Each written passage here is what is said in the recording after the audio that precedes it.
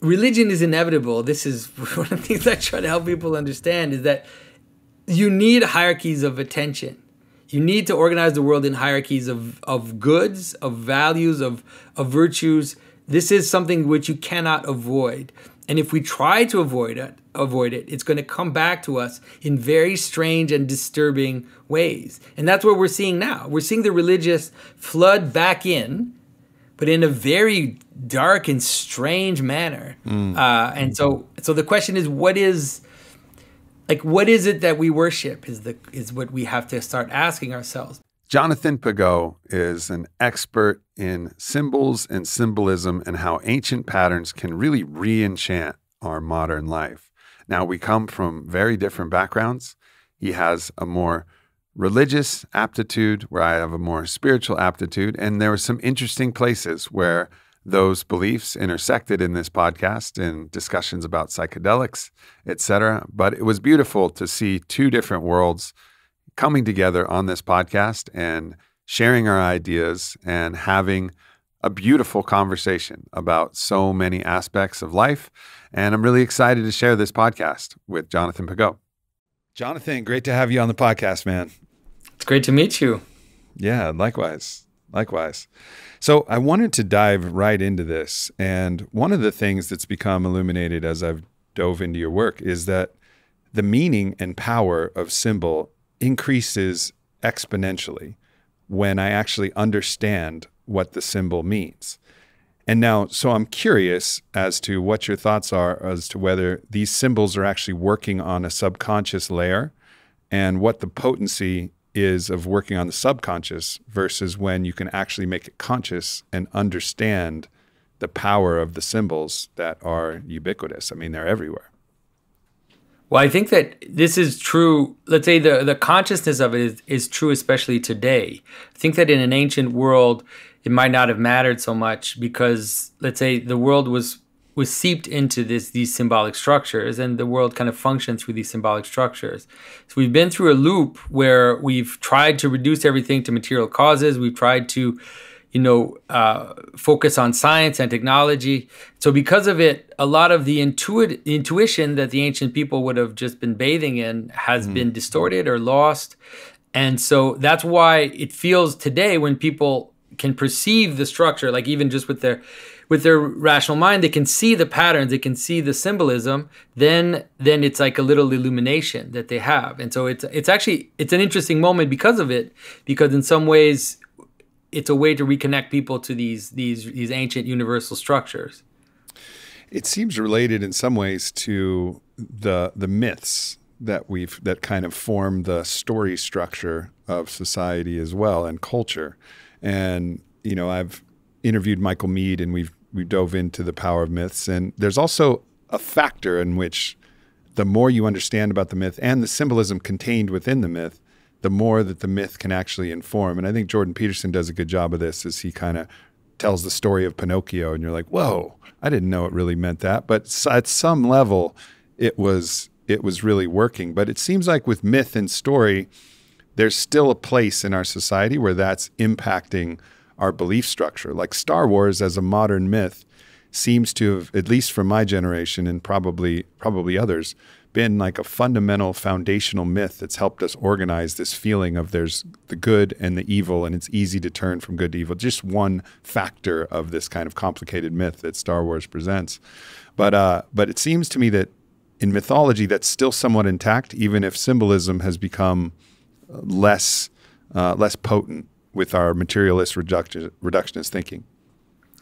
No, you're right. I think, but it's also, in some ways, the symbolism is still there, but it's as if there are certain aspects of symbolism that we're more connected with, and it's more of the peripheral aspects of symbolism. So, for example, the structure that leads to the material world, the story of technicity, let's say, is already there in the myths. What's harder for us is to kind of understand the foundational myths, the idea of center, of foundation, of these primordial things that bind us together. Those are more difficult to understand. And you're right that there are many fictional universes right now, like, Lord of the Rings, Star Wars, Harry Potter, these types of stories. In some ways, they're they're awakening in people something. They're awakening this sense of something more. And what's crazy about it is that the stories are ridiculous on the, if you look at the first level of them, they deal with things which we don't deal with in our everyday life, wizards and wands and lightsabers and all these kind of silly things. But nonetheless, because they are participating in a kind of universal story pattern, they nonetheless are able to grab our attention and to make us feel like we're, let's say, peering into something more, something which is revealing to us how reality works, right? Not in a scientific way, but in a narrative way. It's revealing to us how it is that we can exist in the world. Yeah, it's when you start to pay attention to both symbol and myth, and I would suppose it's my thesis that we really ought to pay more attention to both of those. We start to see how they've actually influenced so much of our thinking in the world. I remember, I think it was Charles Eisenstein who was talking about the myth that's told in Popeye, for example, and it's the myth of redemptive violence. It's, Bruno continues to try and rape Olive Oyl, and Popeye powers up on spinach and then beats up Bruno, and this repeats ad infinitum. And it's like, as long as you power up and get stronger, well, of course, in reality, that just means that Bruno would get some spinach and it would be a spinach arms race, and it wouldn't actually work. But we've kind of been born and bred into this, which is then fed into this, big war machine that said, like, power up, more spinach, let's go get them, boys. Yeah, definitely. No, you're right. And you can understand symbolism. It's not arbitrary. This is what maybe modern people find difficult to understand. The best way to understand symbolism, it's something like a contraction of reality. So it's something that we experience in everyday life. Let's say if you think of your own story, you fall in love with somebody, you get married, you have a romantic relationship, and that lasts a year, let's say, or 2 years or 3 years or 10 years or 20 years.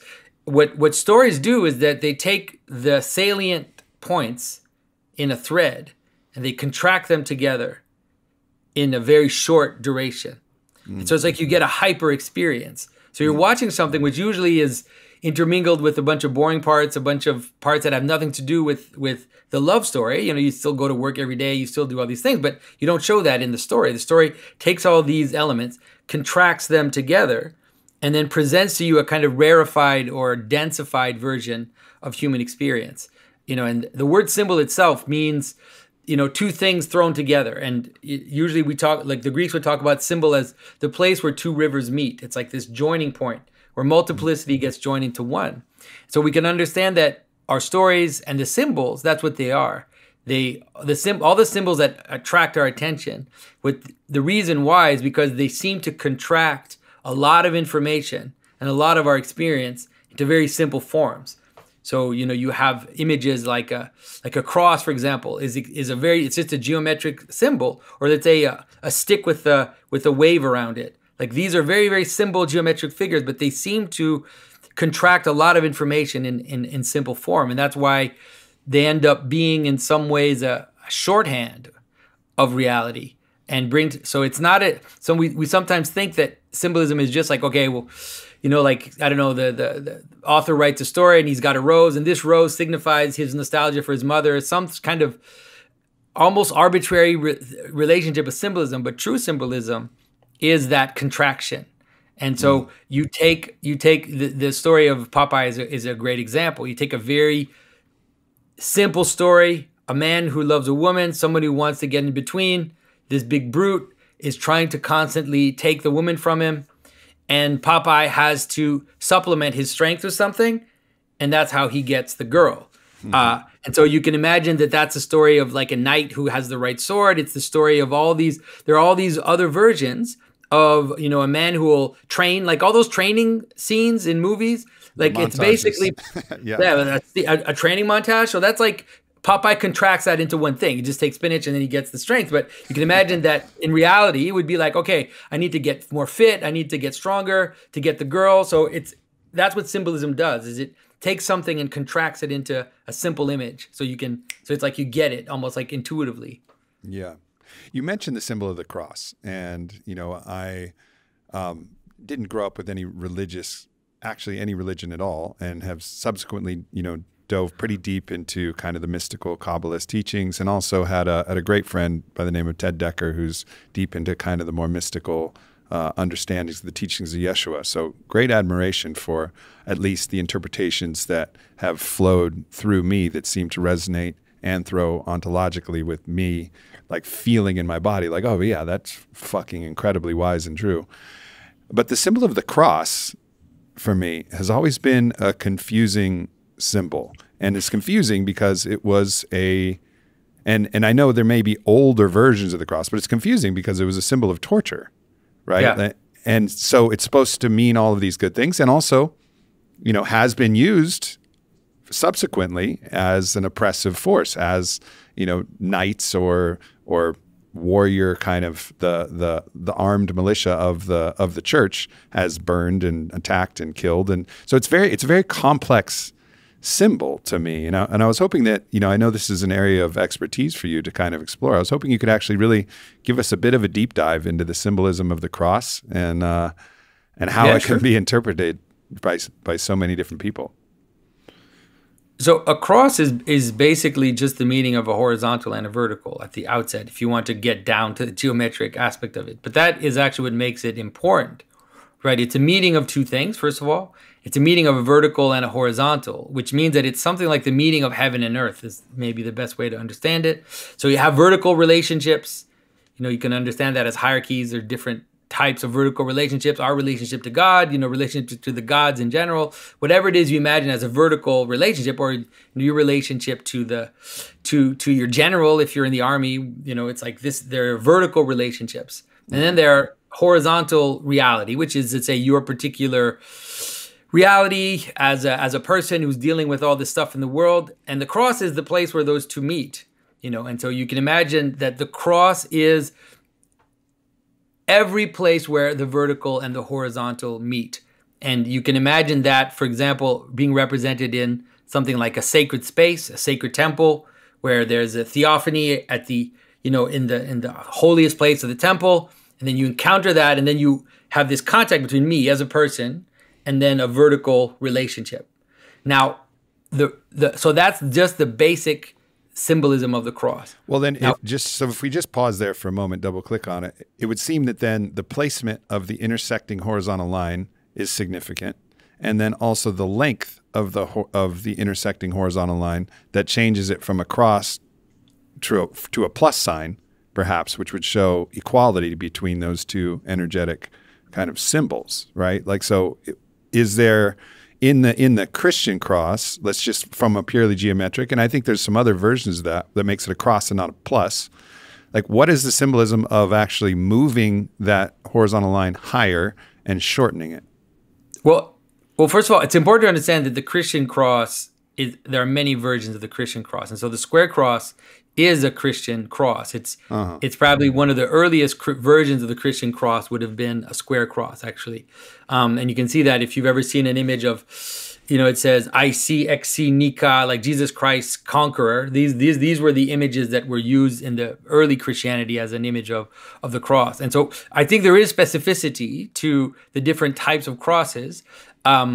There is also a way in which to join the symbolism of the cross with the historical cross. That is, to understand that it is a symbol that represents the union of heaven and earth, but the Christian contention is that highest version of that is the cross on which Christ was crucified. And like you said, it seems like a very strange thing because, so wait, the meeting of heaven and earth is the place where someone is tortured by the Romans? Like that's where the meeting of heaven and earth is? Like what the hell's going on there? But it's not that complicated to kind of understand. And, the world was built in the ancient world was built on sacrifice. There was a sense in which in order to reach that vertical relationship, you had to give something up, right? So you have to give something up. And then if you give something up, then you get the protection, you get the strength, you get the relationship with that vertical. We still do that now. It's called paying taxes, right? It's like, so you pay taxes up towards the government, and then the government offers you an identity, protection, a connection, and an interconnectivity between each other. right? And so it's not a silly thing. We, of course, people, because they don't understand ancient sacrifice anymore, they just think it's superstitious nonsense. But it's like, think about it as paying taxes, right? You pay taxes up, right? And so what the Christian revelation shows is that the ultimate version of that sacrifice is actually self-sacrifice. That in the ancient world, you had the sense in which you would sacrifice other things, right? You would sacrifice, your children or whatever. Like, you'd sacrifice the animals, the children, you'd sacrifice things that are precious to you up towards the gods, and then you would get some kind of protection or some kind of cohesion in exchange. And what the Christian mystery shows is that the ultimate version of that is self-sacrifice.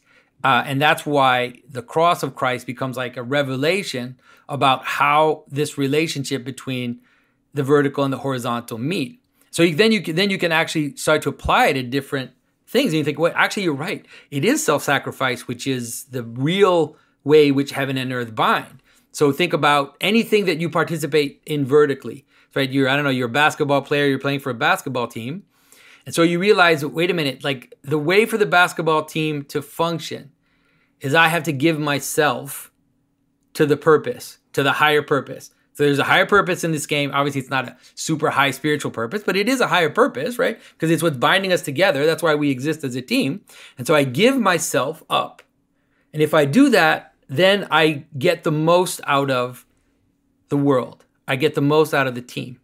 And then it's like, oh, wait a minute. So I could bind my family together with a scapegoat, and it'll work. Like, I can, if I have 4 kids, one of my kids could be the black sheep, and we could just pile all our problems on that black sheep, blame them for everything, say they're the reason for all our problems. And what it'll do is it'll bind your family together. It'll work. Like, it'll actually work. But it's not the best way to do it. The best way to do it would be something like, as a father, I give myself to my family. And if I do that, then the binding is far more, is real. Like, it has more weight. Yeah. And that's why, so it ends up being, the whole image of love becomes the cross. It's like, it's an image of love at the center. So that makes perfect sense. And I would say that actually there are alternate stories about the way to actually beyond sacrifice as a way to both bind together and to offer yourself in service in a way. And the other side would be pleasure, right? Like, the way to offer yourself in your sexuality is not service. So let's take the act of sexing. It's actually to go find your rapture and share your rapture and share your bliss and share your pleasure. Same with many games that we play, in which it's actually your joy. It's actually your enthusiastic, ecstatic experience, which is the antithesis of sacrifice, which implies pain, or a cross, which implies torture. But it's actually pleasure itself, which then facilitates more pleasure. And in many cases in basketball, I was a basketball player. So in many cases, there are periods where sacrifice is necessary. You got to take that charge. You got to dive for that loose ball. You got to fucking go. You got to go for it, right? But also, that kind of the lightness of spirit, that little quick little, you imagine the Jordan wink where he's just smiling and he's like really in the joy of that flow state, is also contagious. And so I think, and this is something that the, Hebrew mysticism points to. They talk about Shekinah, which is an embodiment of what could be called eros, which is like kind of the pleasure of creation, the creative pleasure of all of life and God. And so I guess I would just say that this story and the symbol makes sense for a worldview, but there's also alternate worldviews that are not mutually exclusive, but that can be kind of taken into consideration. Yeah. Well, I would say the way to see it is that the story of the cross, like the story of the crucifixion, is a limit story. It's a story of the most compressed version of what self-sacrifice is. And then it also has in its story, especially in the crucifixion, it has resurrection as its result. And the resurrection is a glorious resurrection, right? It's no longer a resurrection in pain. And so if you understand the crucifixion and the resurrection together as a single story, then you will find what it is you're talking about. So think about a lover, for example. It's a great example that you brought up. It's like the lover who only thinks of his own pleasure will actually have less pleasure in the long run. But the lover who will, let's say, abstain to a certain extent, or will, how can I say, will delay their pleasure in order to discover the pleasure of the other, will find the surprise that in that little self-sacrifice, there's more pleasure on the other side. And it's kind of like that with your family too. It's like if you know, at first it's kind of like, oh, okay, so instead of, I don't know, like instead of playing video games, now I have to spend time with my kids. It's like, this is tough. I'm changing diapers, dude. This stinks. Like, this is rough. But then it's like that moment gives way to something like a resurrection, where all of a sudden it's like you discover this joy of having children that is beyond anything that you could have seen at the outset. So I think that if you understand the crucifixion and the resurrection together, it contains both of the elements you talk about. You know, this kind of rapture, because there is the description even of Christ is also described as a lover, right? As there is this whole relationship between Christ and the soul, or Christ and the person, as ultimately being this erotic relationship too. Mm-hmm. Yeah, I think that is a good way to kind of expand it and also show how both of those ideas can actually work together. And how one symbol isn't actually sufficient to explain the entire world, but it does illustrate one key thread to the story. And it's almost reminds me of the marshmallow experiment, the thing that you just talked about, right? Like, you tell a kid, you could eat this one marshmallow now, but if you hold on for 5 minutes, you'll get like 5 fucking marshmallows. You know, the kid's like, what do I do? and that ability to abstain, you know, for periods of time, or make a sacrifice, or not go for, you know, that quick hit of whatever dopamine or whatever chemical induced pleasure, or whatever, you know, antithetical to your own life story and dharma pleasure that you might get. If you can hold off from that, then the higher pleasures, you know, become available to you. And I think so it does tell, and I think one of the reasons why the story is so enduring is it does tell a truth that we actually know, like, yeah, that's right. And it's funny because if you think about, even like in terms of a monk, for example, it's kind of funny. If you ask yourself, like, who enjoys his meal more, right? A millionaire sitting at a banquet, you know, eating caviar, or a monk who hasn't eaten in 3 days and eats a piece of bread? Who has more pleasure? True. Yeah, it's crazy to think about it, but it's like there's something about even like this idea of asceticism, how it actually the surprise that it actually yields more pleasure. I mean, that's why a lot of people have these kind of fasting, they have these fasting regimes or whatever, or people who even in terms of sexuality will do abstinence fast and do all this kind of stuff, because they know that there's a sense in which there's a kind of compression that happens in sacrifice, which then yield to this more, let's say, this a more expansion after, let's say. Yeah, I think Buddha in one of his texts, or at least reported to say, have few desires but have great ones. You know, so it's not like you're constantly seeking that quick hit, but you're patiently waiting. And it reminds me of the Epicurean teachings of Epicurus and the followers in antiquity. And in my understanding from studying, is that their life was largely about eating very simply, you know, reading in the garden, you know, enjoying like a little bit of wine, but never enough to get a hangover, except for rare occasions where they would go full Dionysian. And then, you know, it would be like almost ascetic, or just mild pleasures, simple foods, talking, playing, having time in the garden. And their whole goal was to maximize pleasure. And then occasional blowouts that were spaced out long enough that they could really, really enjoy it. And I think it's made kind of a profound influence on my own life. I've always kind of believed that, where it was like, all right, keep it, you know, calm, keep it, you know, work hard, do your things. And then every once in a while, and sometimes fast, every once in a while, just let loose and go to grab all the pleasure you possibly can. Yeah, well, I think that even within, let's say the church, you have this feasting, which always comes after the fast. So if you have that even during the time of Easter, where people will fast rigorously for 30 days. The last week, sometimes some people go even on dry fast for several days without water even, and then comes the feast, you know, after it, where it's like this jubilation, let's say. So, and you can understand. So you can actually understand, because people talk about how Christians have this idea of the afterlife, like you have to be ascetic now in order to have this fullness of joy in the afterlife.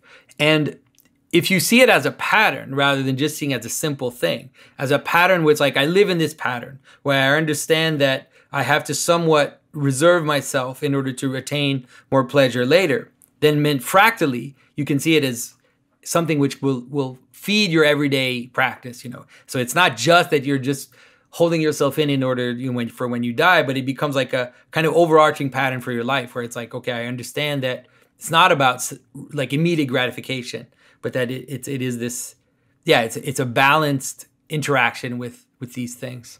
Mm-hmm. I suppose that there are other ways that you could look at it, just to stay on this topic. I imagine, and I don't know because I wasn't there, but I imagine the Sufi mystics like Rumi and Hafiz, it seemed like they were able to kind of, in some ways, transcend, may not be the right word, but transcend the hedonic tolerance effect of living in this kind of rapturous state. And I've only encountered one person who I'd call like a mystic, felt like a mystic to me. It was Don Miguel Ruiz. He comes from the Toltec tradition, wrote the book, The Four Agreements, Mastery of Love.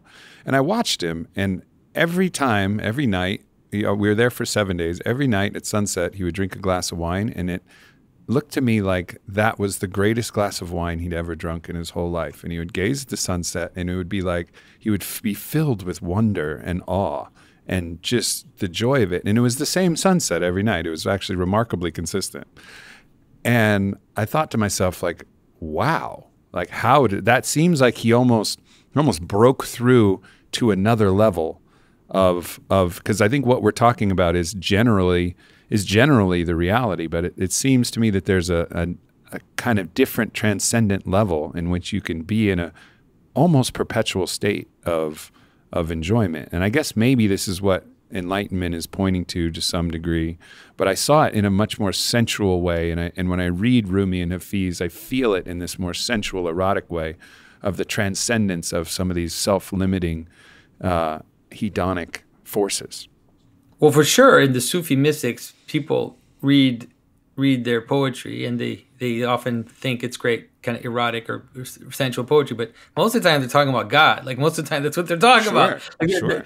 They're kind of, and you see that in Dante as well. Like where, I mean, this is the idea of sublimating. I mean, people degrade the idea of sublimating, but I think it's actually an interesting possibility, which is that we have in us these erotic power, this erotic energy, and that if it's directed, then it reaches its full potential. And there are different levels of direction. So it's like the idea that if you direct your love towards one person, then it concentrates and it becomes deeper and it actually yields greater goods.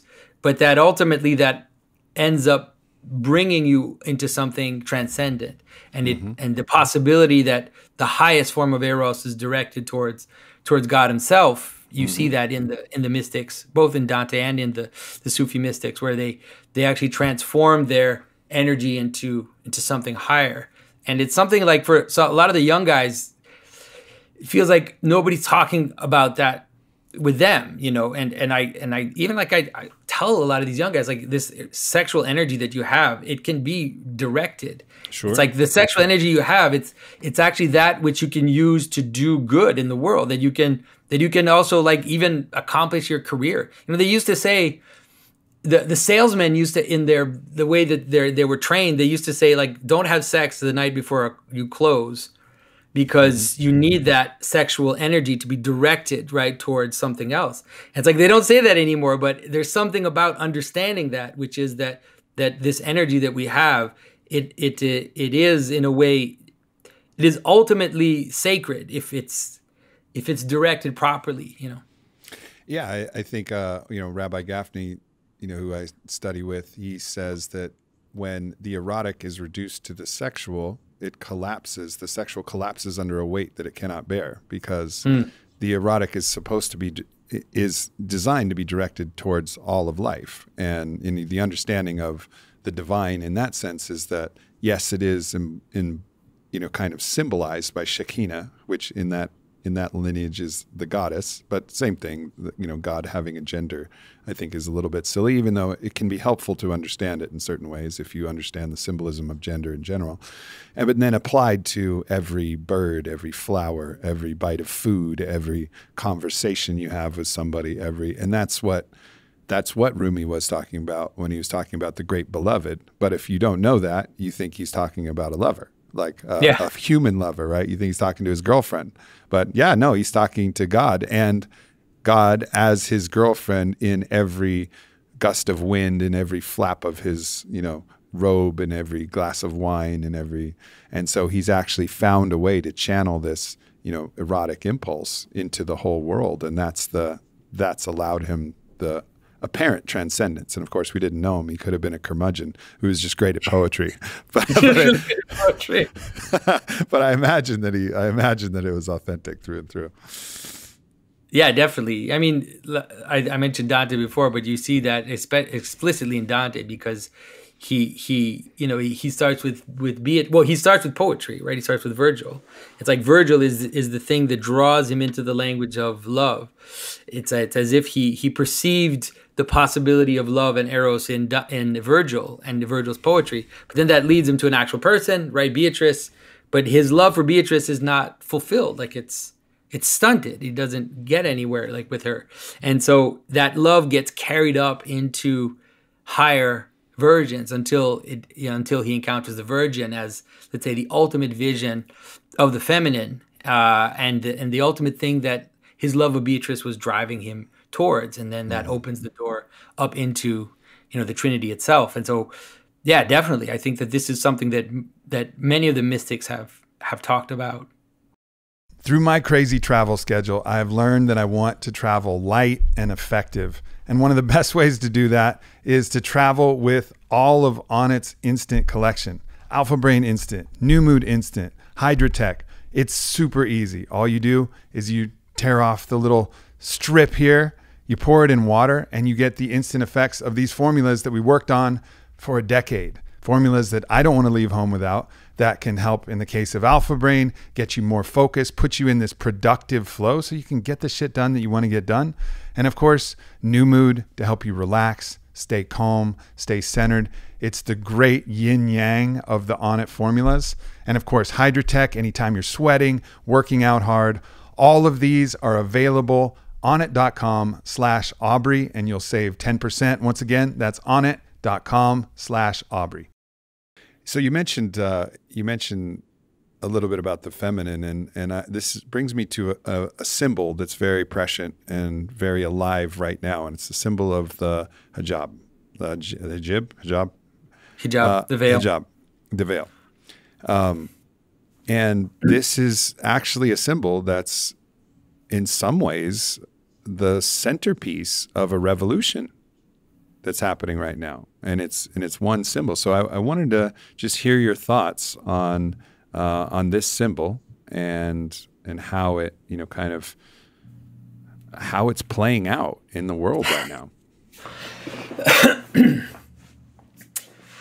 Yeah, this is touchy subject, but so I think that the veil, understanding the veil as being related to the feminine is very important if you want to understand what the feminine is and what the veil is. And so you can understand the mystery of the feminine is something which hides itself. Like that's what it does. And we also understand that the seduction or the seduction that the feminine, like all symbols, the way that the feminine seduces is by this play of veiling and unveiling.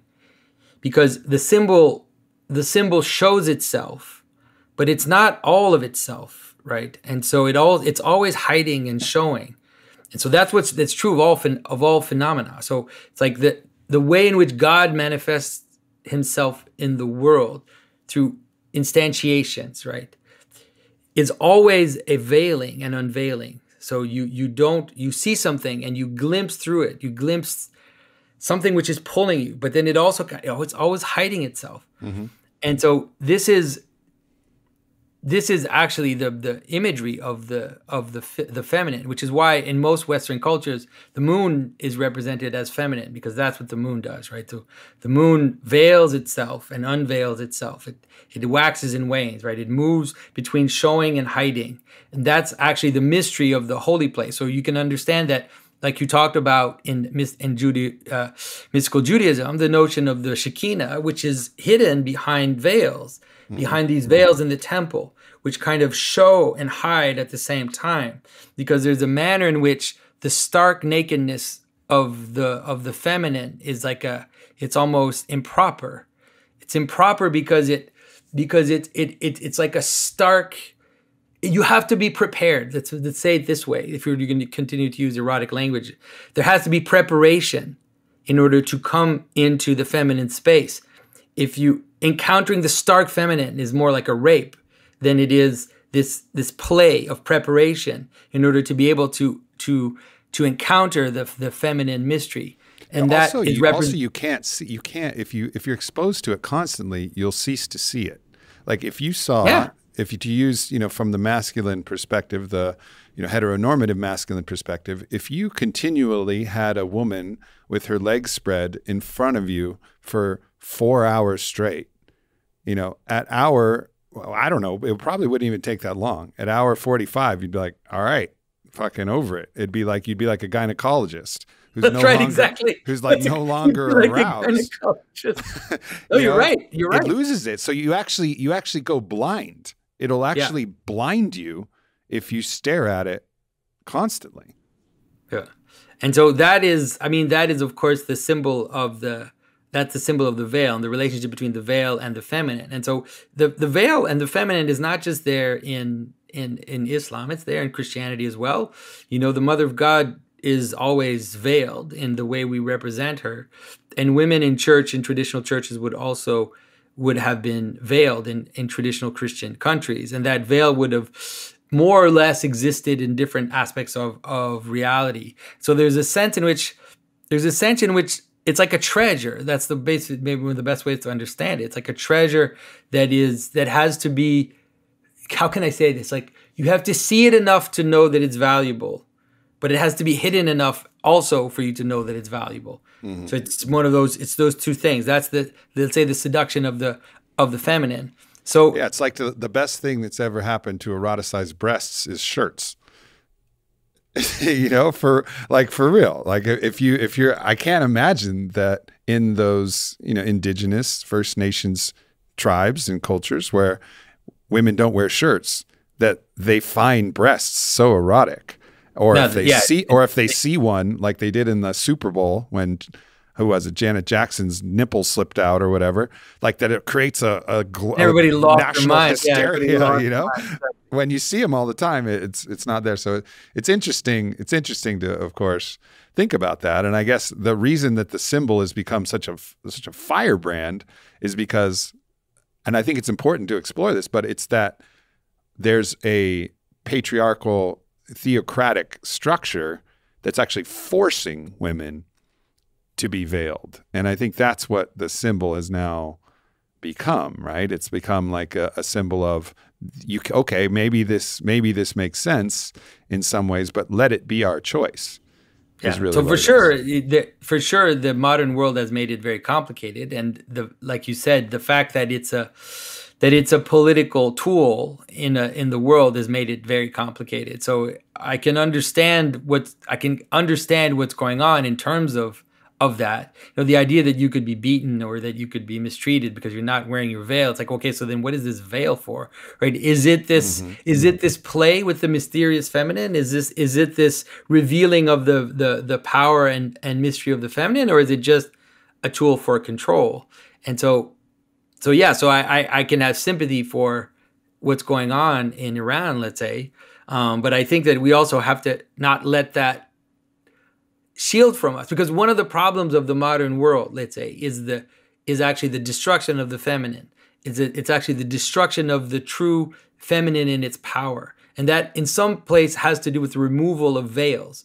And so the elimination of the private sphere, right? The cameras everywhere, the idea that everything has to be documented, everything has to be named, everything has to be filmed, everything has to be accounted for, is actually an affront on what the feminine has always offered the world, which is a space of the hidden, a space of the private, right? A space where interactions are not public and where mysterious relationships, let's say, will reveal themselves in private. And so the image, for example, of the idea of let's say the image of the politician who has an idea and then the next morning for some reason has changed his mind. These are real things.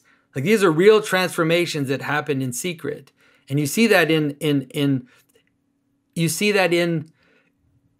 what is it? I don't know if you saw the movie My Big Fat Greek Wedding. Like, there's a really wonderful saying where the lady tells her daughter, she says, the man is the head of the household, but the woman is the neck.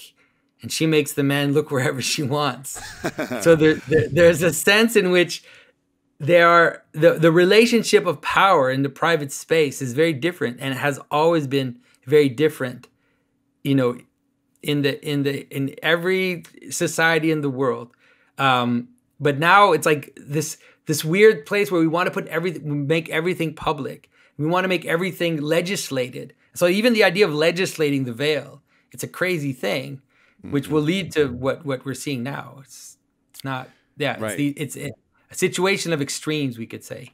And I think this is a global reclamation of sovereignty in which, those with less physical force, one of the reasons why women were actually subjugated for so long and oppressed for so long was actually because of originally physical strength, and the discrepancy in physical strength. And that whole paradigm is actually now ready to be shifted, where physical might does not determine dominance, and all beings, are treated sovereignly and equally and have equal power. And so I think this is a very important reclamation of sovereignty and power of the feminine, to bring the power of the feminine back into equality with the power of the masculine, to bring, the circle and the line into harmony, circle representing the feminine, line representing the masculine consciousness, bring that all together, or two wings, the left and right wing of the bird, or the merger of, the masculine and feminine into healthy balance. And I think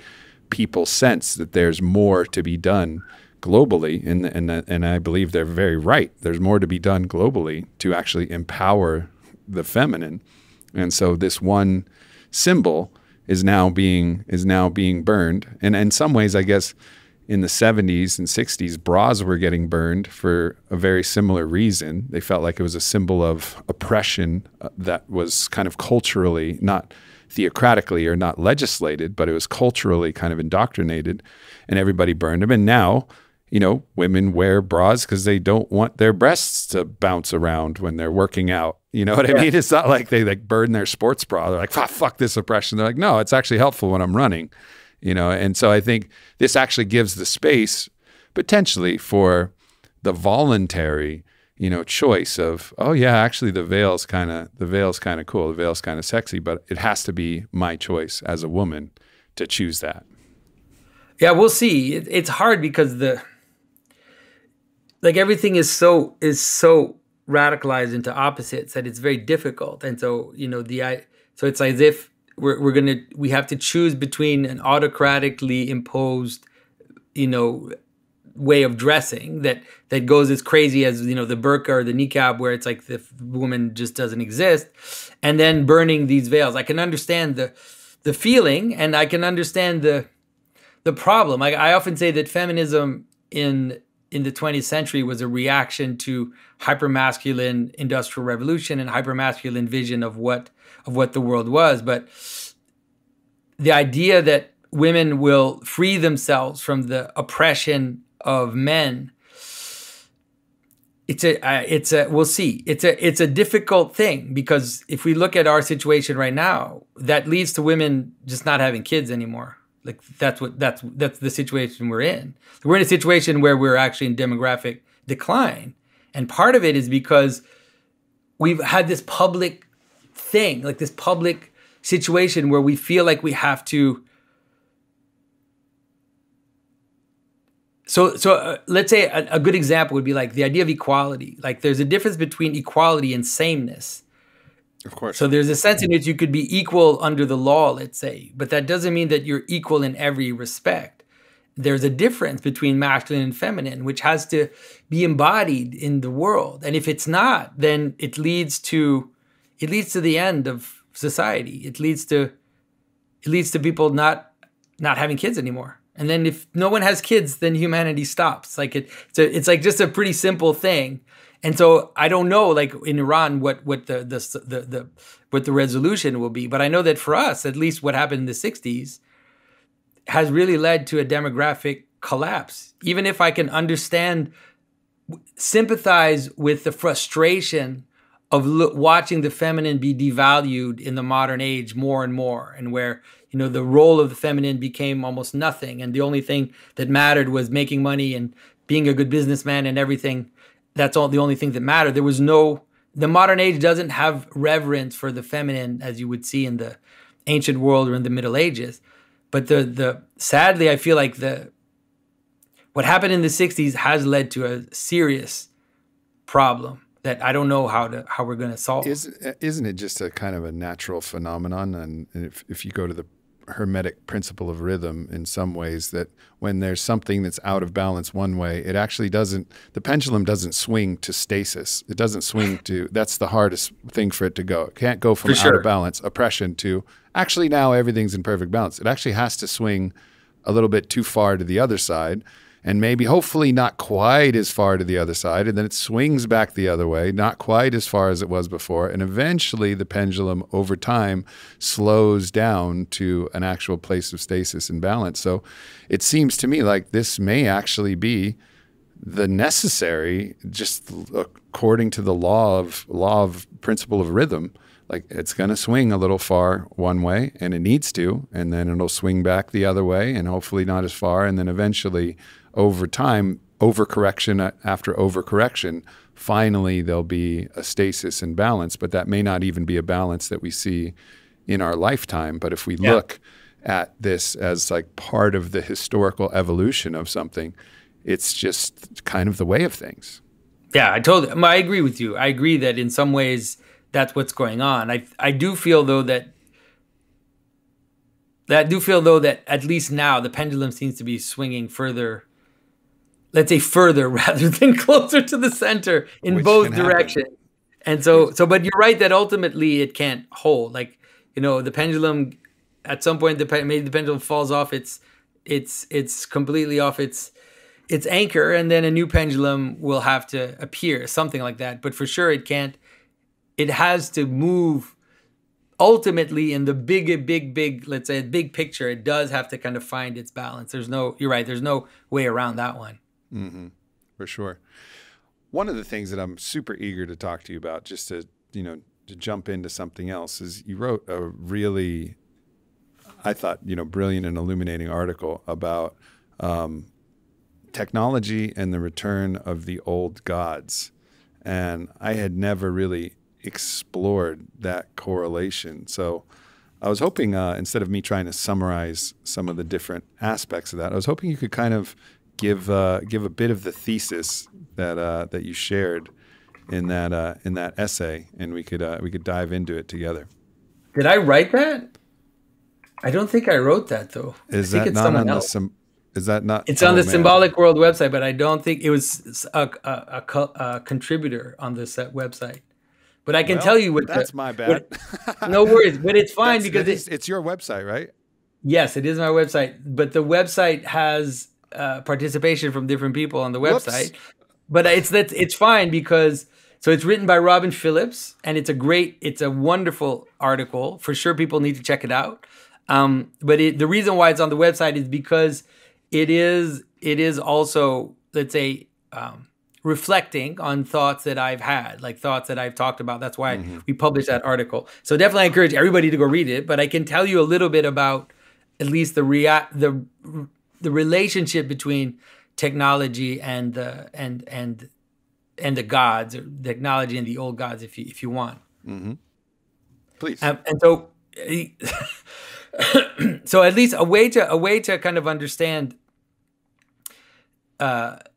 technification. It's that it's something which has happened before, and it's something which we don't, maybe not to the same extent as it's happened now, but it's something that has happened before, and it's written in different myths and in the Bible and in different legends about how that happens. And the one that is the most known, let's say, in terms of the Christian worldview, is this idea of the Book of Enoch, or the way in which Genesis leads all the way to the flood. And so the way to understand it is that Cain kills his brother and then founds a city. And you see that reflected in other myths like Romulus and Remus, where Romulus kills his brother and founds a city. And you see it in Cain, where he kills his brother and then he gets exiled. So because of that, he has to found a city. He creates a walled city in order to protect himself from the dangers of the world. So what he does is he increases his power. And that is seen, at least in the tradition, also at the same time, this idea that his descendants have relationship with angels. So you can see that as relationship with the ancient gods or principalities, you could say. Mm-hmm. That's the way to understand it. And so the way to understand it is that there are patterns in the world, and that there are true patterns, just things that manage reality. You can understand it scientifically if you want. You have these patterns that exist in the world that are kind of legislating reality. And the way that many of the ancients saw it, is that you can grab those patterns in order to make yourself stronger. So you grab patterns in the world that you see, and then you use it to increase your power. Mm-hmm. But there's a sense in which once you've done that, then those patterns have a will of their own, you could say. And they have a reality which is beyond your own personal will for why it is you did that in the first place. Mm-hmm. One of the best examples of that is the genie story. The genie story is actually a beautiful example of that, where you encounter a spirit which is contained in a lamp, right, in a container, like a technical thing. And then the spirit says, "What do you want? I'll give you what you want." And so you answer, you say, "Well, I want this." But what you don't realize, because you're actually submitted to your own desires, is that the thing you want has corollaries which you didn't think about because you're blind to your desire. So I want this, and then that plays itself out, and then you get all the side effects of what you wanted. Right? The story of King Midas is another example, mm-hmm. where it's like, "What do you want, King Midas?" "Well, I want everything I touch to turn to gold." But he doesn't realize that has a side effect, mm-hmm. which is part of the actual desire that he asked for, and then it lays itself out. So that sounds really abstract, but it's not abstract at all. So think about cars. Cars are a great example. So we find this power in the world, this pattern, the motor. We realize we invent a combustion motor, and it's like this powerful thing. And we're like, oh, we can increase our power in the world to go faster, to move to different places. So we create the automobile, and we want the automobile because it makes us go faster. It makes us more powerful. But then we don't realize that it actually will ultimately destroy community, because at some point you start to now act in relationship to the automobile. You start to create city planning in relationship to the automobile. So your whole city planning is based on highways and roads. And instead of having a town center with people in a community that know each other, that work together towards a common goal, with one church in the middle and the fields around, then you start to specialize the world. And then you have the suburbs with all these people that don't know each other, that live together. You have the shopping center where all the stores are.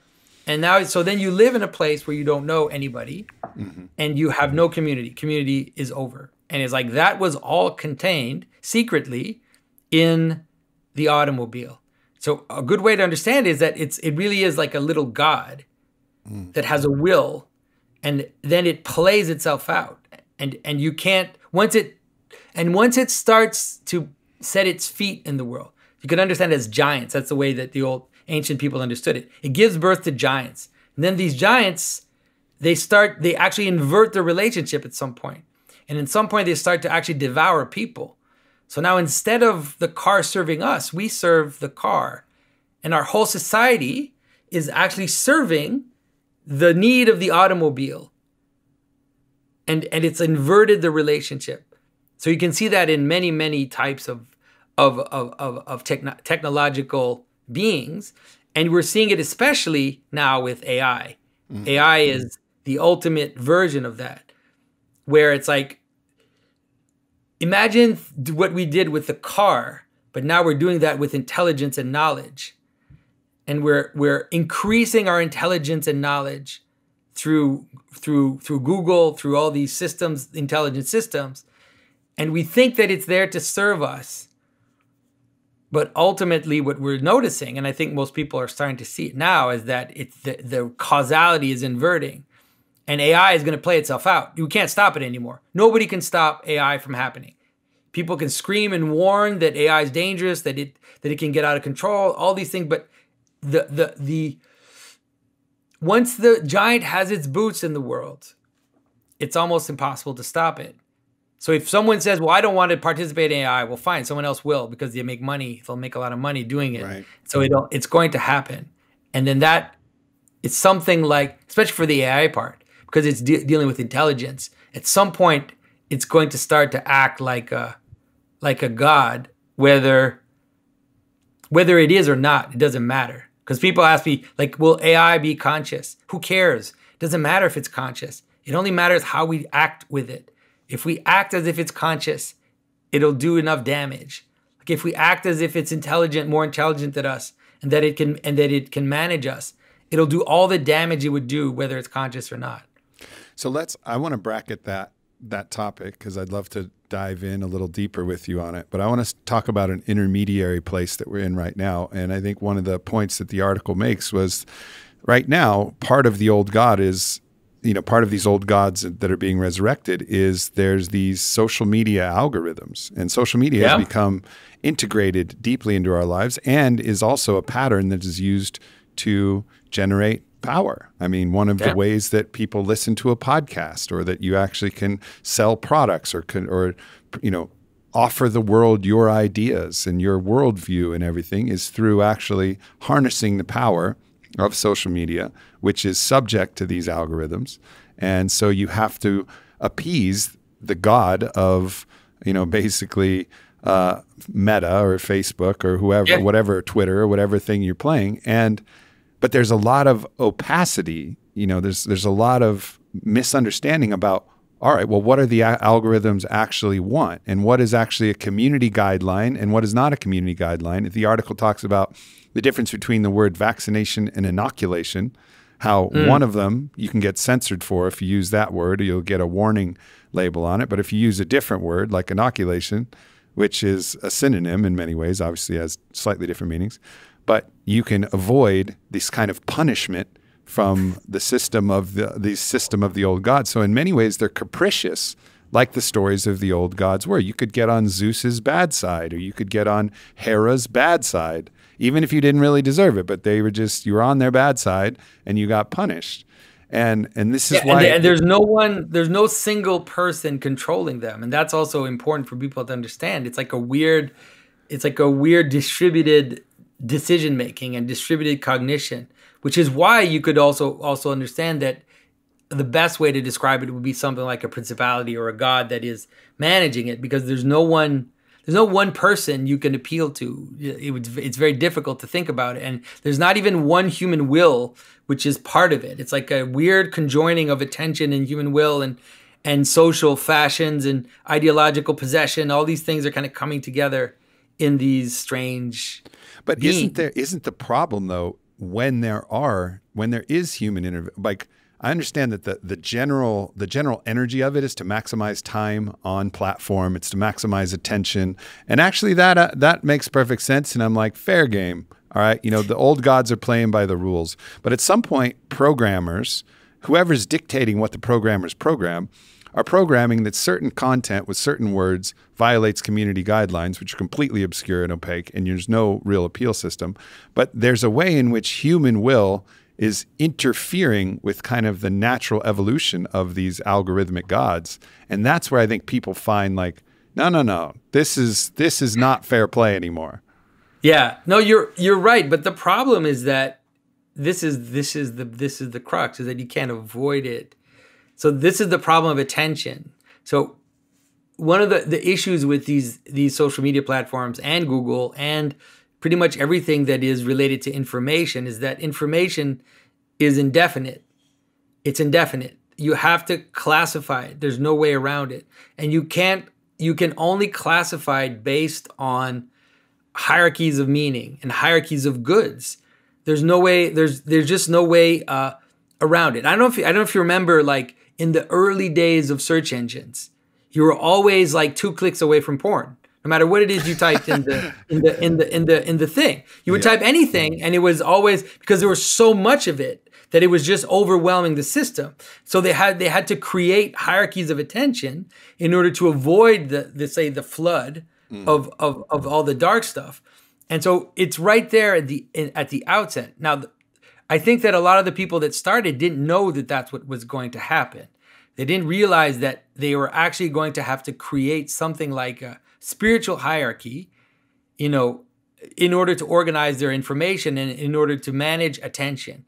Now, like you said, now the problem with that is that these platforms, it's not like they're oriented towards God, oriented towards the truly transcendent, or oriented towards the love that is the source of all being. Like they were ultimately at the outset oriented towards making money, which is already a problem. And now they're being infected with politics, and politics is becoming the highest point that they're able to master. And so these platforms are becoming ideologically possessed, and they're acting in that way, but they're doing it. It's in a very dark way, because like you said, it's almost like the best way to get you. It really is like 1984. It's like the best way to get you to manage your behavior based on what I want is to actually have you guessing all the time what it is that I want. It's way better. I can manage you way better if I'm capricious and I'm making you always guess at what it is, what the rules exactly are. Because then you almost end up in a state of like a worshiper that is constantly like, jumping on one leg and the other, trying to appease the God, not sure exactly what will appease the God, but it's like, like someone in, like you said, like some animistic culture of people like trying to sacrifice different things in order to appease these gods. Yeah. And it's much better. Like they can control you way more that way by saying like, it's like, why is it that, and then once in a while having someone appear where it's like they're totally canceled. Their YouTube account is deleted and they never know why. They're never told why. It doesn't matter. It's like excommunication. It's excommunication from this ideology, from the church in some ways. That's what canceling is, or getting deplatformed. It's excommunication. And then there's heretical ideas. When we saw this during COVID, if you were propagating what they deemed as heresy, you would get excommunicated. But ultimately, the idea was actually coming from a top-down source of some kind of what it could be technocratic, theocratic, science. They were pretending that it was all science-based, but the science was also very confusing and conflicting, and it seemed very much more political. So it was like, okay, this is heresy, and therefore, if you commit the sin of heresy, you will get excommunicated. I mean, didn't Jordan Peterson just get kicked off fucking Twitter? Yeah, he got banned from Twitter. That's insane. He only. From my understanding, I don't always agree with everything he says, but his arguments are extraordinarily cogent. Like extraordinarily cogent. He got banned from Twitter because he dead named someone. That's what it is.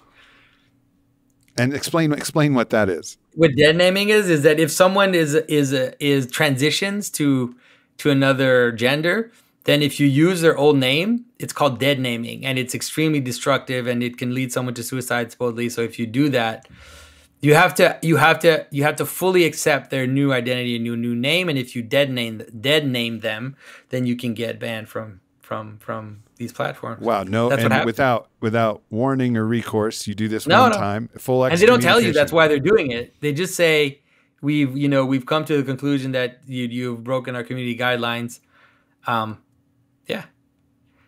But the thing is, so this is the thing, Aubrey, is that religion is inevitable. This is one of the things I try to help people understand, is that you need hierarchies of attention. You need to organize the world in hierarchies of goods, of values, of virtues. This is something which you cannot avoid. And if we try to avoid it, it's going to come back to us in very strange and disturbing ways. And that's what we're seeing now. We're seeing the religious flood back in, but in a very dark and strange manner. And so the question is, what is it that we worship is what we have to start asking ourselves, because we end up having to worship something. You end up having to have something which is the supreme good to which you submit the other goods. Yeah, and that can happen at smaller levels, right? It's like what is the good that binds your family together? You have to be able to at least intuitively grasp it so that you will continue to exist. But it's like that for everything. And sadly, right now, we have these very strange goods that are taking over the ideological space. And we have to worship it. If you don't worship certain things, then you're excommunicated. Yeah, it's very difficult to get along if you don't have any understanding of shared value of the good, the true, the beautiful. And it seems like this is one of those cases where actually, what you were mentioning before, where actually the pendulum is actually just tilting, farther and farther towards more extremism in certain cases, is actually the difference of opinion of values itself that's actually creating an increase in polarity. So it's almost like the pendulum is being drawn higher and higher and higher on one side, and also at the same time higher on the other side, at least in what is being portrayed. And I often question as to whether the actuality of this divisiveness is real, or whether it's just exaggerated by those forces that actually feel that divisiveness and increased polarity is beneficial to their political or corporate desires. Or even just corporate. I think, it's like I actually give Twitter and Facebook the benefit of the doubt. I think Zuckerberg is just a naive techie. Like that's my take. Mm-hmm. And so but what they didn't realize is that they're playing with attention, and attention is actually the thing which constitutes the world. It's actually the thing which constitutes reality. Right. So if you and they've subjugated attention to money. They made the purpose of their companies is to make money, and basically at first it was like, all we need to do is keep people on our platforms as much as possible.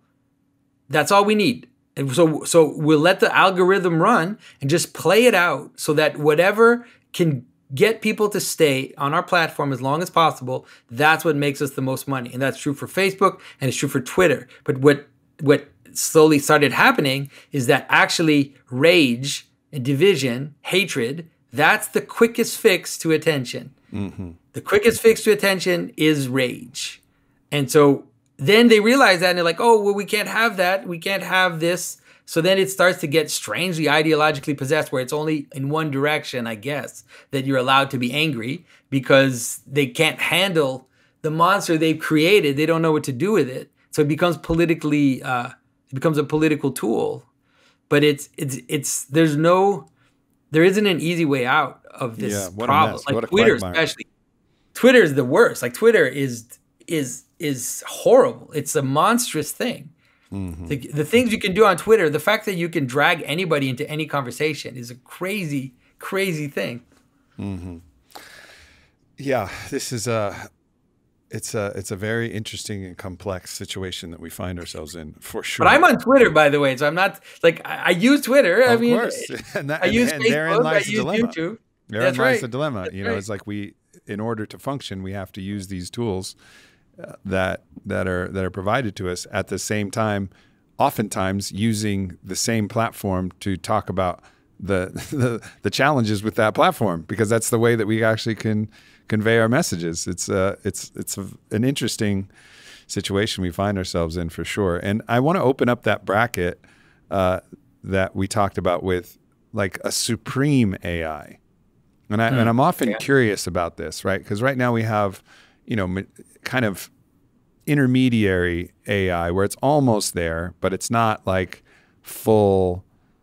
It's not the full Monty, so to speak, right? It's not like complete supreme artificial intelligence that continues to maximize its intelligence exponentially over and over. And I wonder if that could actually be, and I don't know, I haven't thought this through fully, nor I don't know if anybody could. I wonder if that could actually find a real understanding and be able to offer a actual shared system of value, that it would come to that conclusion naturally based on all of the different data points, that it could actually be like not only one of the old gods that are capricious, but actually like one of the great God, like be like God itself, and understand that love is what actually animates life and is what is necessary, and communitas and all of these things and all of these virtues are what is needed to sustain human life and life on the planet and be shepherds for life. I'm curious, a lot of people have a lot of fear around supreme AI, and I understand that because it could certainly go dark as well. I could see that potentially. But if it really was gathering all of the intelligence of the cosmos, would it not come to the truth? Or could it not come to the truth? Okay, so let's look at that. Let's look at that. Is it gathering intelligence? What is it gathering? It's gathering information. It's a quantitative process. And so it gathers information. The quality that the AI can access is always given to it by humans. Even like the little AIs that we deal with. Like if you look at the algorithms that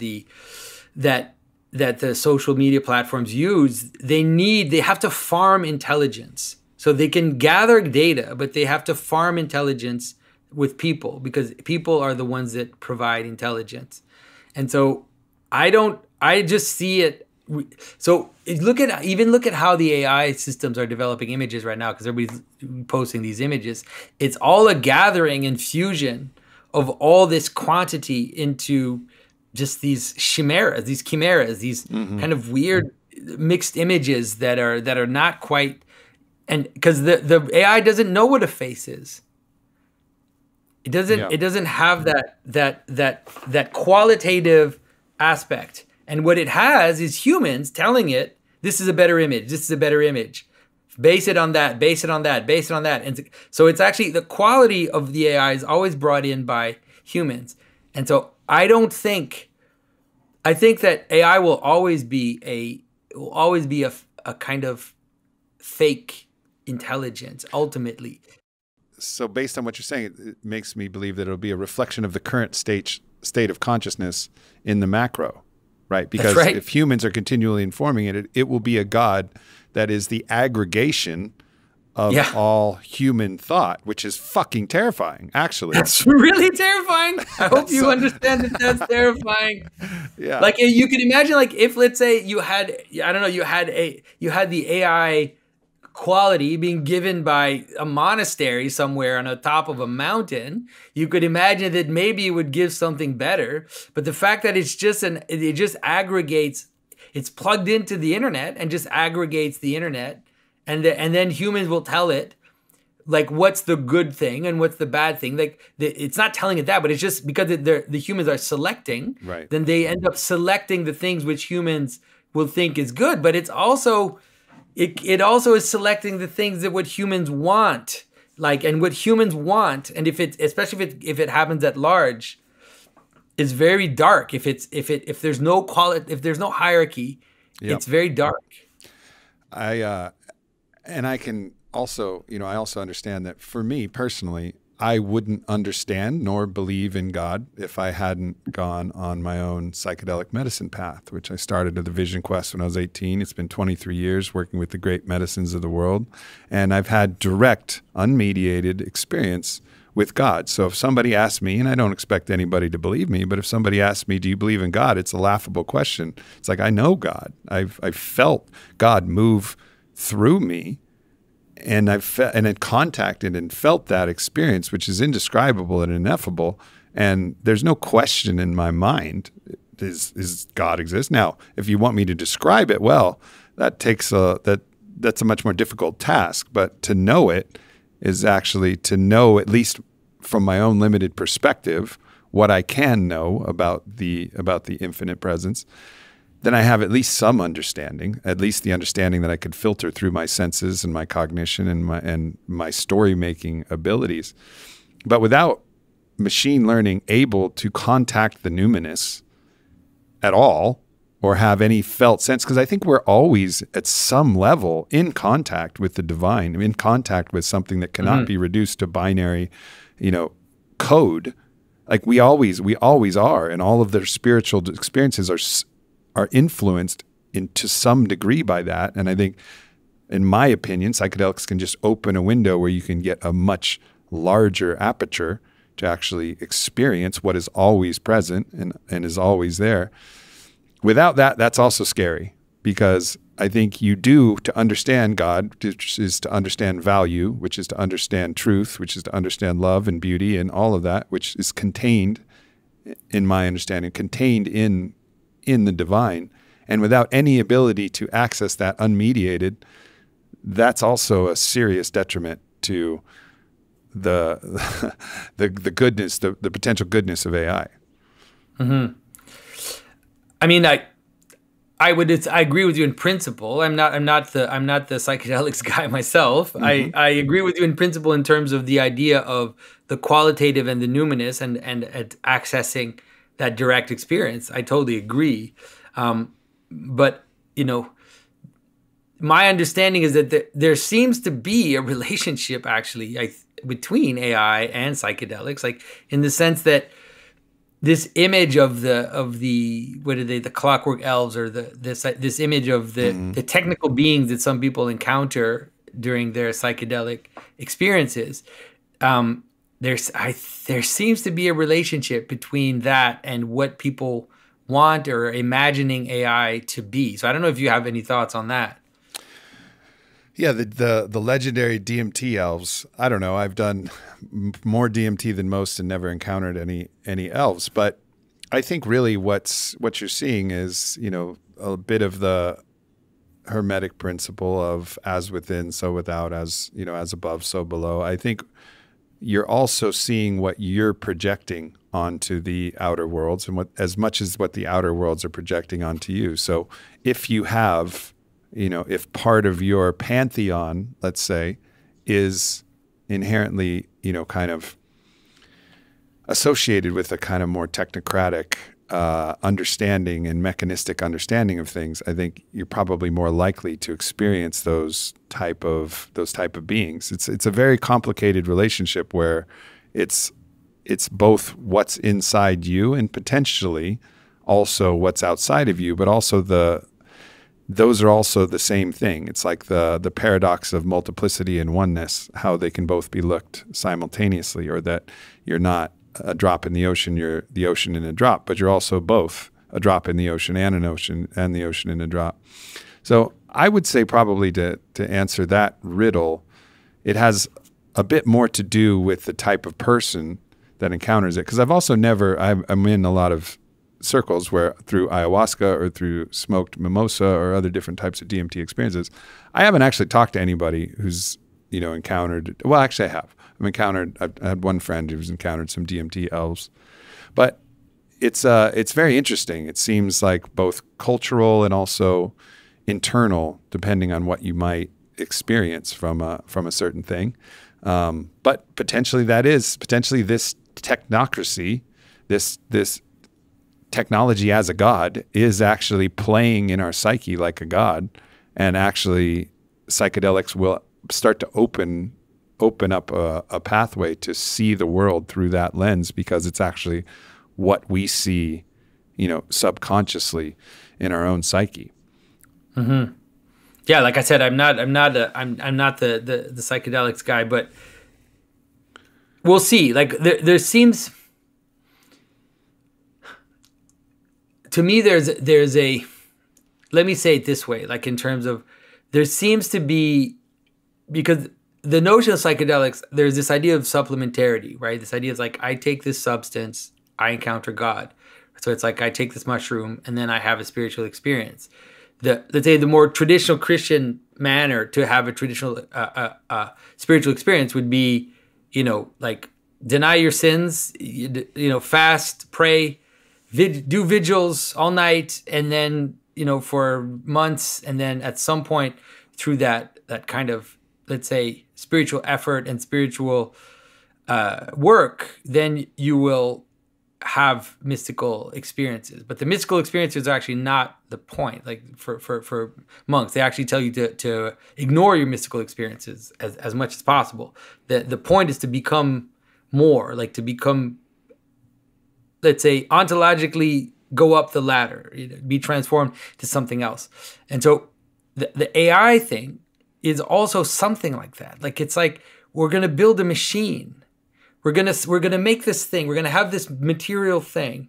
We don't take it, but we're gonna build it, and then it'll be our vehicle towards the transcendent, let's say. Mm-hmm. And so, in that sense, that's why I see there's also a relationship, even beyond the elves, which I think are actually somewhat part of it, but that there's an idea of like this physical shortcut towards the divine, maybe, is the way to kind of understand it. It's like, we're going to build this machine and it's going to become a god for us. I don't know if you see the connection. Maybe you don't. Yeah. I mean, I don't know. I mean, I think it is interesting. I see how in many ways, I do think that psychedelics can be a shortcut, but the question is it a shortcut to the actual divine, or is it a shortcut to your own ideas that are actually misleading you in a way that's not helpful? And certainly for my life, it's been nothing but helpful, beautiful, increase my capacity. Like, what is you shall know a tree by its fruits. What are the fruits? I love people more. I care for people more. I see myself in them, like, love your neighbor as thyself. Like, okay, well, what's helped me to do that? Well, my path, my prayer has been these medicine journeys. So the fruits of these labors has led me to, more virtue in my life, unequivocally. There's just no denying that. And so, but it's not only psychedelics, it's breath work, it's ecstatic dance. I mean, you think of the whirling dervishes, they didn't take anything, they just danced for a while. You think of the sun dance rituals, the fasting, the dancing, the piercing. You think of these many rituals which can lead you to an ecstatic communion with the divine. There's many, many different ways and differences of opinion about the virtue of both of those things. But I think you have to come back to, like, you shall know a tree by its fruits. What is this actually bringing to your life? Are you more loving, compassionate, kind? Is laughter fall from your lips more easily or less easily? Is it leading to inflation? Because it's not like psychedelics are a panacea, right? Oftentimes I've seen them lead to massive levels of dysregulation and inflation of ego. And the fruits of these have not been beneficial. And I think that's because the soil was not prepared for that particular type of seed. And that's really the way to look at it. So to me, it's a complicated issue because of the relationship of the individual and the medicine itself. And really, like, in that example, the soil and the water and the sunlight leading to the seed, which may be the medicine, the psychedelic, and then the tree, and then that leads to the fruits. What are the fruits? Well, if the water's poisoned, which is the inputs of your community, and the sunlight, which is the ideas you have of the divine, and if your soil was actually with pesticides that were washed through because your body was unhealthy in a variety of ways, there's ways in which the fruits can become toxic as well. And so that's kind of how I would look at that path as it pertains to what's happening. And I think for many people it is, the fruits are leading to a revolution of consciousness, which I think gives me great hope in potentially steering this new AI monster that seems fucking inevitable, that somehow through one way or another, we have to become more conscious, more loving, more kind, and less egocentric and selfish, and more and less ethnocentric. Also, we can't just consistently focus on a tribe. We have to become more cosmocentric, where we're just, or global centric, where we're looking at the whole world, the whole cosmos in our picture. And, that's going to be necessary, and probably even more necessary given the fact that we're going to be building our God based upon our own level of consciousness, which is something that just illuminated to me. It's like the pressure's on right now. Like we got to show up. We got to get better. Well, there's, it's the ancient world, the way that they would do it it's interesting because it's very similar to what's going on now. If you think of the way that they would build a statue, and then they would open its nostrils, right? And they would blow into, like the idea that the god would enter into the statue, and then the statue would become the center of the temple. And people would come and circumambulate and worship and offer sacrifices, right, to this thing. And so sometimes it feels that way, like we're building the body of a god in a way that is way more than what happened in the ancient times. There's a story in the book of Revelation which seems to be pointing to something like this. I'm not saying that it's AI. I'm just saying the structure of the story seems to be pointing like that, where there is this, this story of the dragon who makes war in heaven. And then with its tail, it wipes, a certain amount of the stars which fall down onto earth. And then you have to imagine that as the angels or the gods that fall onto the earth. And then this dragon comes out of the sea, this beast, which is coming from the dragon comes out of the sea.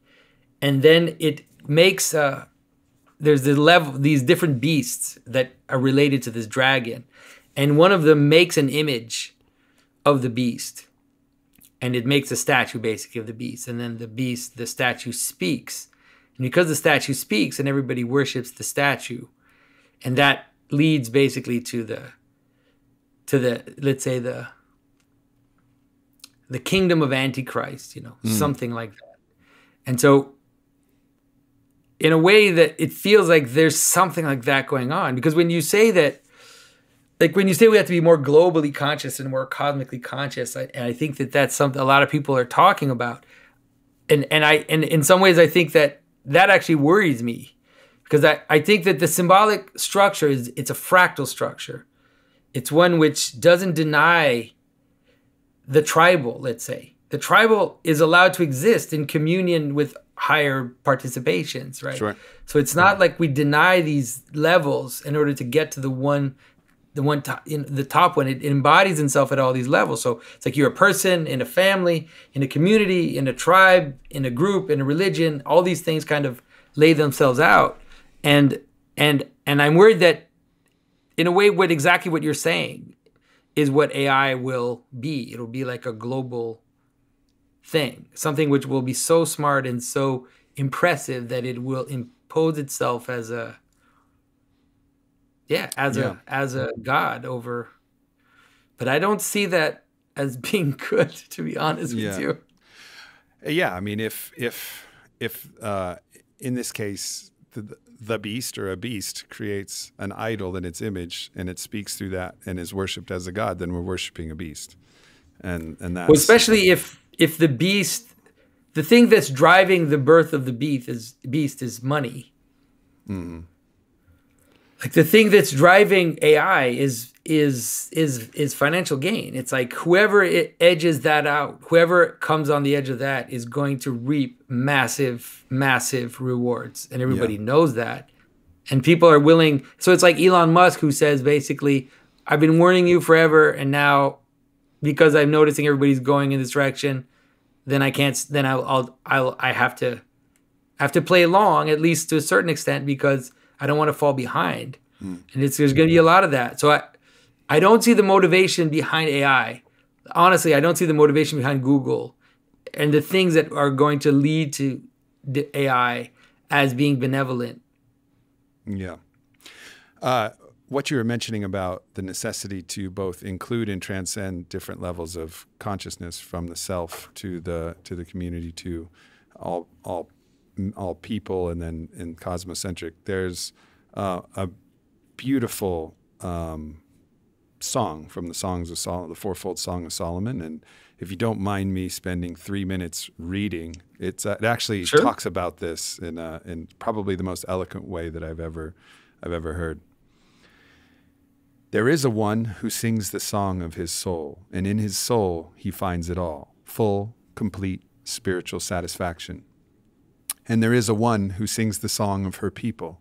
She leaves the zone of her personal soul, which she doesn't find wide enough and not settled in ideal serenity, and attaches herself with tender love to the totality of her tribe. And together with her people she sings. She suffers their pains, and she takes delight in their hopes. She ponders high in pure ideas about their past and their future, and she investigates with love and the wisdom of the heart the inner content of their soul. And there is a one who widens his soul even further until it expands and spreads beyond the boundary of tribe, to sing the song of humanity. His soul is continuously enlarged by the genius of humankind and the glory of this divine image. He aspires towards man's universal purpose and participates his higher holification. And from this living source does he draw the entirety of his thoughts and explorations, his aspirations and his visions. And there is a one who rises even further than this in expansion until she joins herself in unity with all of existence in its totality, with all creatures and with all worlds. And together with all of them she gives forth song. And this is the one who engages daily in a chapter of song, who is promised that she lives in the emergent world.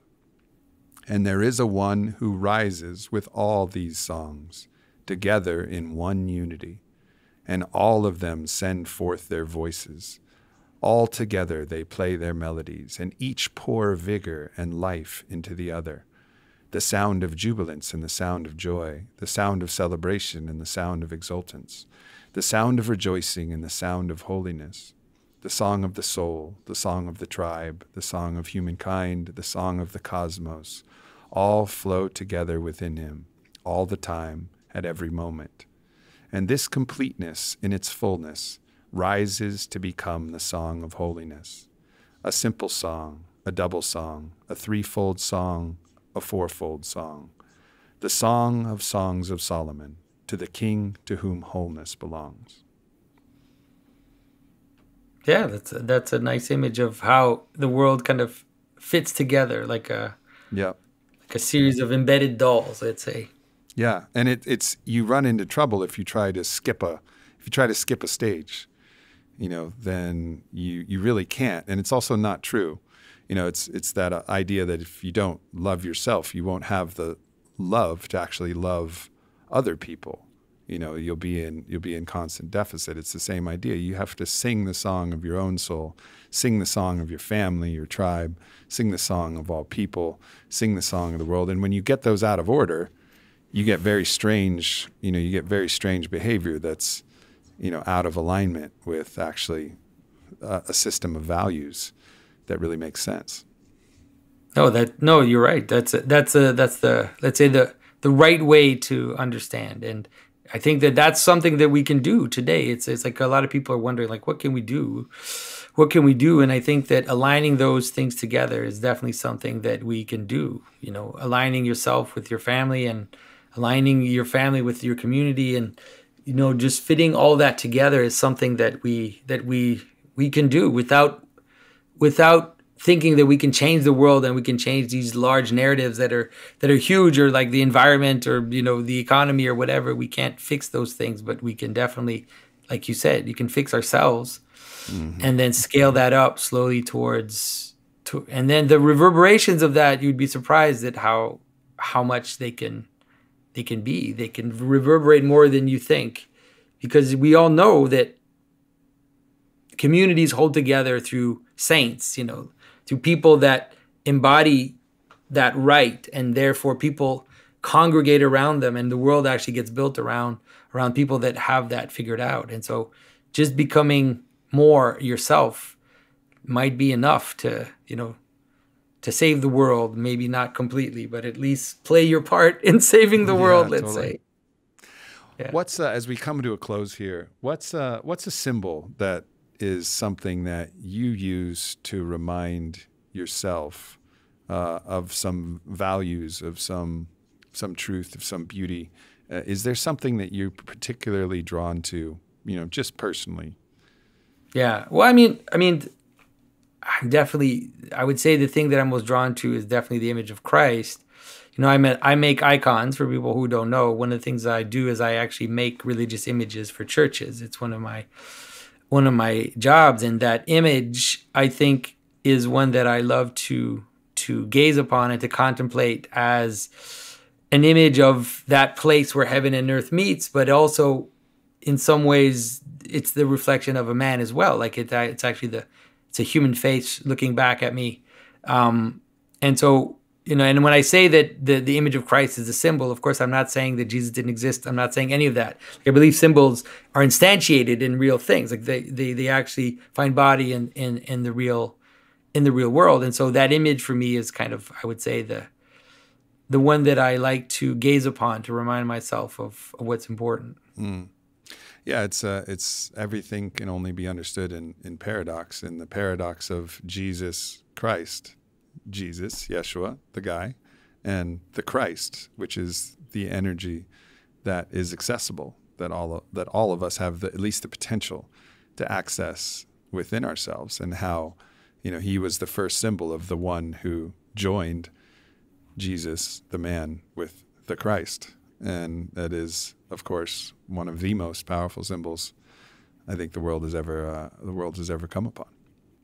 Yeah. Yeah. Well, thanks for the opportunity to talk to you. We're in some ways in very different worlds. And so I was curious to know, what does he want to talk to me about? But it was an interesting conversation. No doubt. As it was destined to be, I think. So I really enjoyed it. So where can people find you and dive in? Of course, I mentioned the website where I misattributed the author. My apologies to, I believe his name was Robin. No worries. But that is the best place to find me either. So you can look at the symbolicworld.com, and there, like most of the stuff related to my YouTube channel or the different people that are thinking about symbolism, that's where you can find the stuff. And if you're interested in my art, you can follow me on Instagram, or you can look at Pageau carvings.com as well, where I have my own iconography there. Beautiful. Well, thank you so much, brother. It was a real pleasure. Yeah, it's great to meet you. Yeah, likewise. Take care, everybody. Thanks for tuning into this video. Make sure you hit subscribe. Follow me at Aubrey Marcus. Check out the Aubrey Marcus podcast, available everywhere. And leave a comment. Let me know if this video resonated or what else you would like to hear from me in the future. Thank you so much.